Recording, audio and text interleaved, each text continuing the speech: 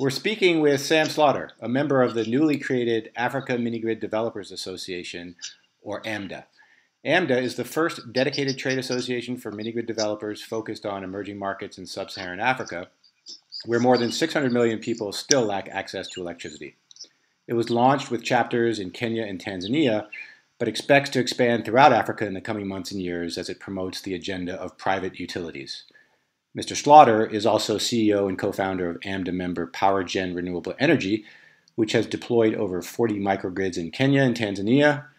AMDA currently has 10 member companies, and more information about its members and mission can be found at africamda.org. Thanks for joining us today, Sam, from Nairobi. My pleasure to be here. Thanks so much, Will.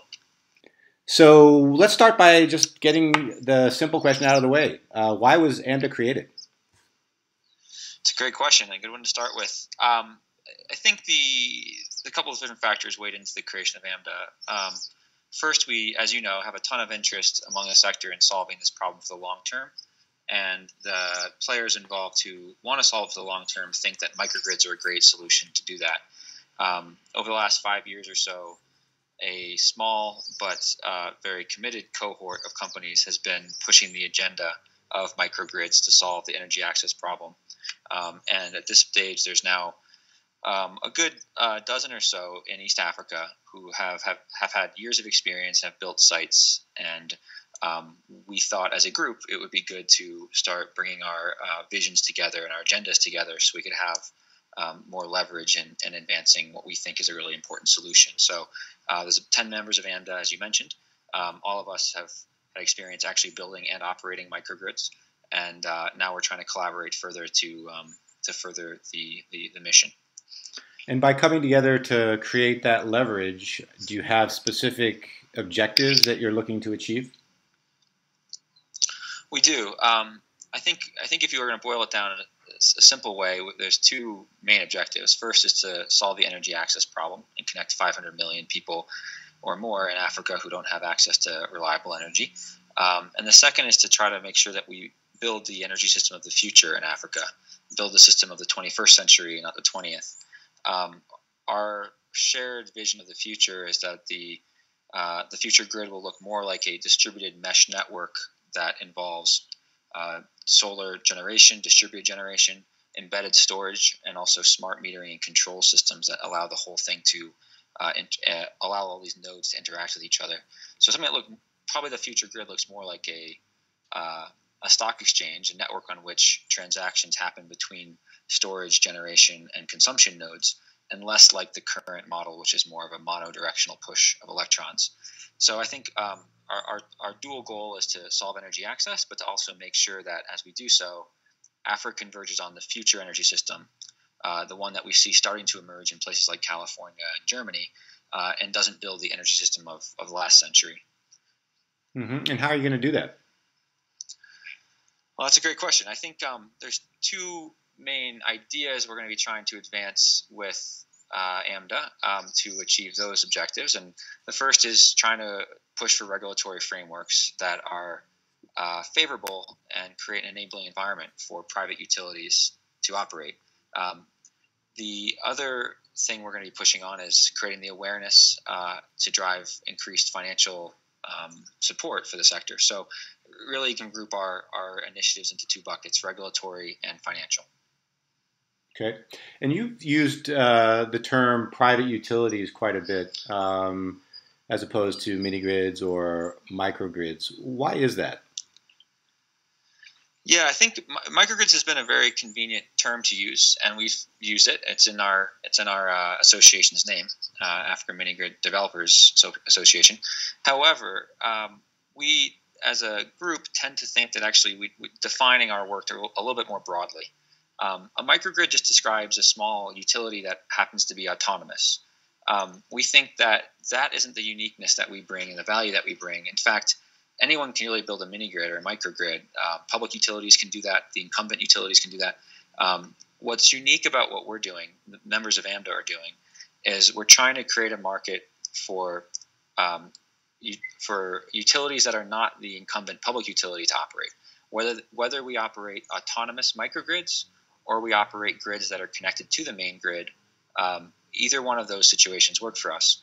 The value that we bring is really more about first operating more efficiently than the incumbent public grids, so making more impact with less money. The second cause for us to exist is that we can be the conduit to bring innovation to these markets. And when I say innovation, I mean these components of the future smart grid, distributed generation, distributed storage, smart metering and controls. And the final reason is we can offer enhanced customer service to our end users and help them make more use of the power once they get it. So in that regard, a lot of AMDA members are working on initiatives to promote demand stimulation on our grids, things like appliance financing to help people get TVs, radios, refrigerators once they have power, and also encouraging productive loads like carpenter sawmills or maize grinders and water pumps and things like that. So I think those are the three main reasons we would anchor for why we need private utilities. We can be more efficient, we can bring technology, and we can offer better customer service. Whether we build a microgrid or we're building some appendage to the existing grid is less important for our mission. That's a great answer. Thanks. And in terms of the future plans for AMDA, I know you've talked about expanding, but maybe you can talk a little bit more about that. Yeah, so right now it's 2 chapters, Kenya and Tanzania, but the goal is to be Pan-African. The goal is to create a unified vision for the African continent of what this future utility should look like and how private companies can help build it. As of now, we have some initial funding support, and we are actively hiring for a global coordinator, which we hope will allow us to move more quickly. Currently, we have no actual dedicated staff, which is making it a little harder for us to move fast. So as if I can get away with a little plug here, we are looking for a global coordinator. Please check out our website for more information about that, africamda.org. So our hope is to get some people in place first and foremost to help run the organization, and then start pushing on our regulatory and finance enabling pillars. Great. We'll be sure to highlight that job opportunity in our upcoming newsletter, which, by the way, will be focused on mini grids. Excellent. Thank you. Yeah, my pleasure. So overall, I mean, you're talking about 500 million or more people in sub-Saharan Africa spread across 50 countries without access to any electricity. What really is the potential for mini grids in solving that electricity poverty problem? I've seen varying numbers. I don't know that there are any good ones, but as a member of AMDA, what are the thoughts of the 10 companies currently on the ground in terms of the role that mini grids can play? Great question, and I think you mentioned in your question a really important point, which is that there is a lack of information in our sector around what is the current situation on the ground. I think the hardest information to get typically is where is the existing grid, and then where are the people. There's been a few country by country studies done in this regard to dig deep into this, but in general, there's a lack of information here, which makes it hard to answer this question analytically and rigorously. That being said, I think AMDA members are pretty optimistic that a vast majority of African consumers can be brought energy access with some form of microgrid or private utility. There are going to be a small minority of people who live in such sparse areas that a grid system of any kind does not make sense for them. That being said, the forces of urbanization taking place throughout the continent are certainly pushing demographics in the direction of grids being more, not less relevant. It's important, though, when I say grids, that it doesn't mean that we're advocating for the business as usual approach to building grids that we've seen in Africa over the last few decades.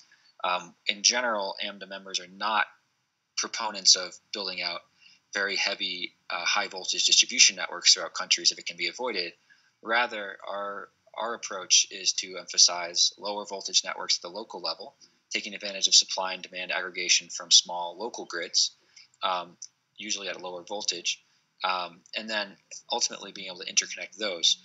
This all fits into this future vision of the grid looking a lot more like a mesh network of a lot of different generation, consumption, and storage nodes, and having less need for these large highways for power, or the high voltage transmission lines, and we can build lower cost, more resilient power networks if we keep it localized and distributed. So we are there's important nuance here among what we mean when we say grid, and we think when we define grid the way that we do, a vast majority of African consumers can be served by the solution.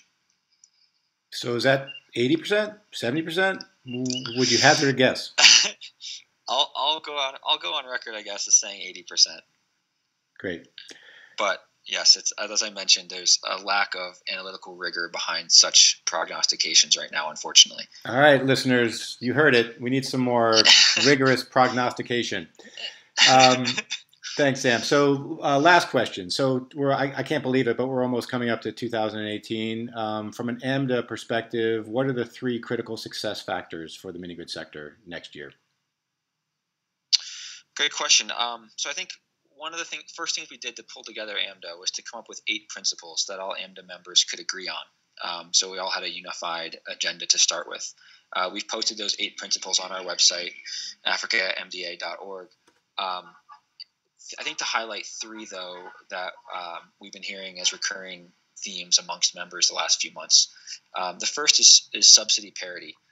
This important idea that all throughout history, energy access in rural areas has been subsidized by usually by the host government, the country in which it's going on. It's important that even as we advance private sector solutions to energy access in Africa, that we don't turn our back on the public sector legacy of supporting this endeavor. If we don't accept public funding and support into energy access in Africa, all that we're succeeding in doing is shifting the full burden of cost onto the most vulnerable rural people, which, if not morally questionable, would certainly be historically unique. So one thing that we're pushing for in our sector is not new subsidies for private utilities, but rather to benefit from the subsidies that the public utilities already benefit from. So we're hoping that we can convince large donors and the governments that they support that it's in their interest to subsidize not only their public utilities, which they currently do to a pretty extreme degree, but make that funding similarly available to private utilities to create a more multipolar power landscape. So that's the first point, subsidy parity. The second, I would say, is grid integration frameworks. To the points made earlier, we really see ourselves as private utilities less than microgrid companies, and as such, we aren't trying to defend against or forever be isolated from the main grid. We see ourselves as building essentially the basic unit of the future smart grid, these resilient, intelligently controlled nodes that include generation and storage and also consumption. These assets are built to be integrated into the main grid, and we embrace that, but the policy isn't yet there to make this easy in most countries. So we need more clarity on policy for how we can integrate our grids into the main grid. I think the final thing that will be really important for us to push in 2018 is creating a more bankable and financeable model for our assets, and that's going to require some level of increased standardization. It's going to require more data on how our users use power. We're not going to have power purchase agreements in our sector anytime soon. Instead, we're going to have thousands of data points about how much energy people use. We need to find a way to aggregate that data and to use it to prove to financiers that these projects are indeed bankable and start bringing in meaningful capital into the sector. Great. So to recap, that's parity and government support of private grids versus public grids. Yep. Better policy for grid integration, and focusing on more financial support towards bankability. Exactly. Yep. I think those would be the 3 we might prioritize the most going into this year. But again, we have a more complete list on our website of 8 principles that AMDA members are hoping to advance in the years ahead. Great. Thank you so much, Sam. This has been really fascinating. I hope that Power for All is able to support you guys as you develop. We look forward to hopefully joining the campaign, and we will be watching as AMDA develops and hopefully actually does deliver 80% of the eventual connections to the 500 million people who need it. So thanks again. Thank you. I really appreciate it.